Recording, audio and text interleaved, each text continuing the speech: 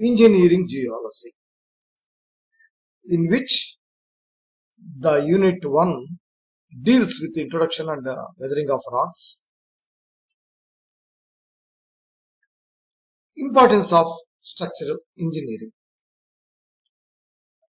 As we discussed in the previous video classes, structural geology is the study of rock structures such as folds, faults, joints, etc., which have been resulted from the movements and deformation of the Earth's crust.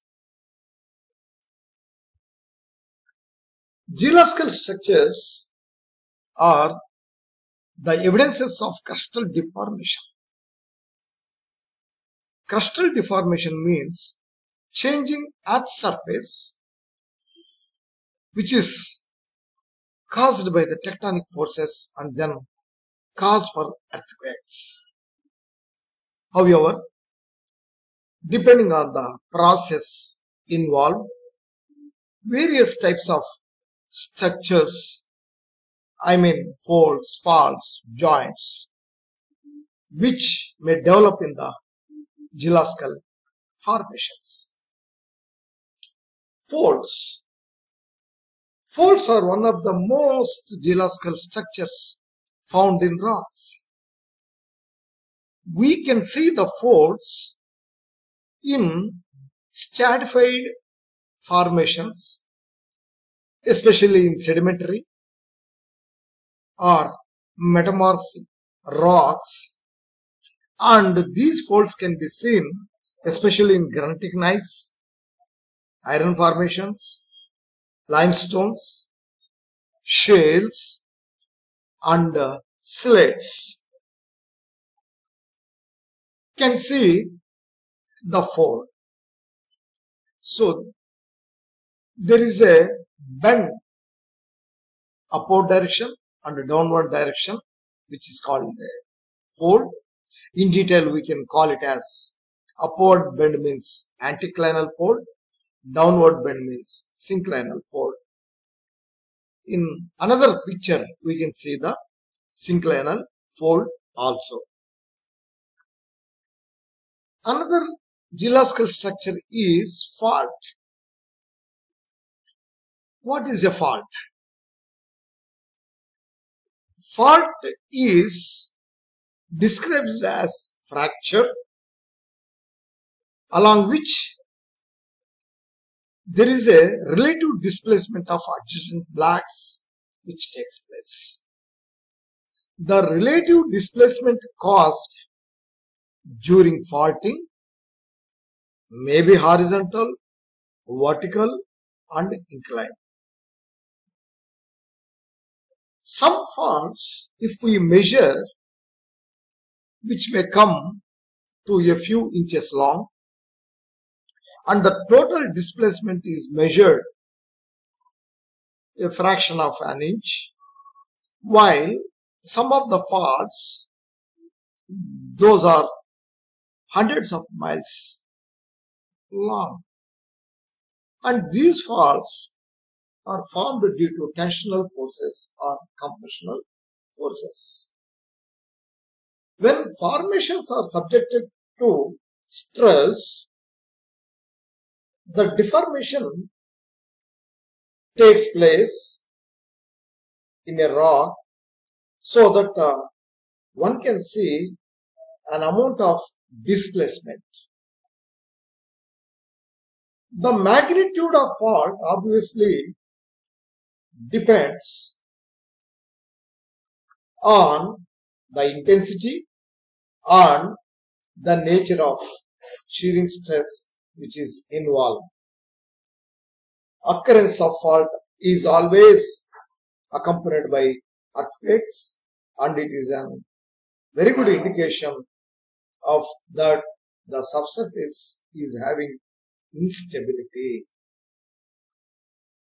And another structural feature is joints, which are usually noticed in almost all the rocks.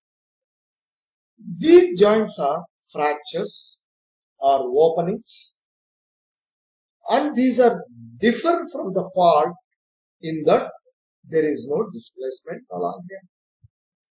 In a fault, there is a displacement, whereas in case of joints, there will be no displacement. This is the difference between a fault and a joints. Most of the joints, as I said, are formed due to tensional stress or shearing stress. That is the reason these joints are described as tension joints or shear joints respectively. In fact, the presence of joints divide the rocks into a number of blocks. Let us see the importance of joints from civil engineering point of view. Joints may pose groundwater problem in tunneling. That's why study of joints is very, very important, especially in case of tunneling. Large joints suddenly cause for landslides. That is another drawback. So, study of joints, clearly indicates, the occurrence of landslides, so that the civil engineers can come out from this problem if studied properly the joints. Joints also cause the leakage of water in case of dams and reservoirs. Hence, joints are to be studied properly and grouped properly. Mineral exploration in mining setup becomes very easy due to the presence of joints. So, we can extract the rock or minerals when joints are more.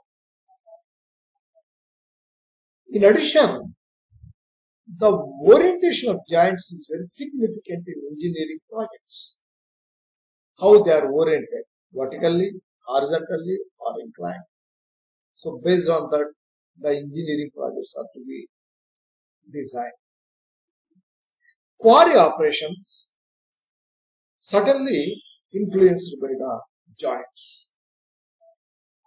Presence of joints in rocks allow the movement of water, and they may act as aquifers, so that borewells can be drilled in civil construction areas for water supply in highly jointed rocks than in less jointed rocks. If the joints are more, we may tap good groundwater. If the joints are less, we may tap groundwater in lesser quantity. Thank you.